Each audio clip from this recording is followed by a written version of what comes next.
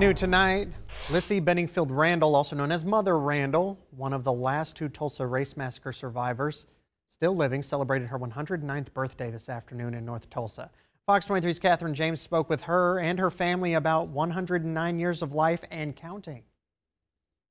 It's not every day that someone turns 109, especially a person whose story of surviving and thriving is such an inspiration to many others.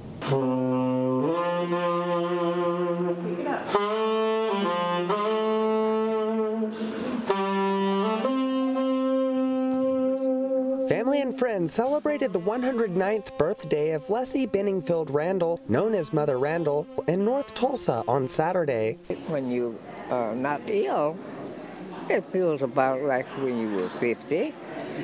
But if you have been kind of ill like I have been, sometimes feel like it's 150. Mother Randall is one of the last two living survivors of the 1921 Tulsa Race Massacre. She was only a child at the time, but she's still waiting for her day in court to get any kind of relief or answers as to what happened to her more than 100 years ago.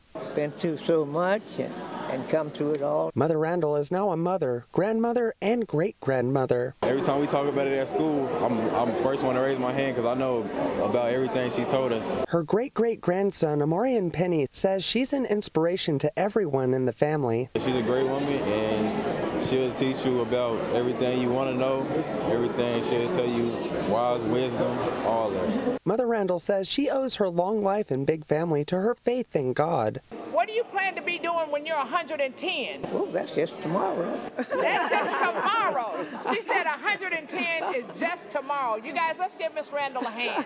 Thank you all. Happy birthday, Mother Randall, and many, many more. Reporting in Tulsa, covering news that matters, Catherine James, Fox 23 News.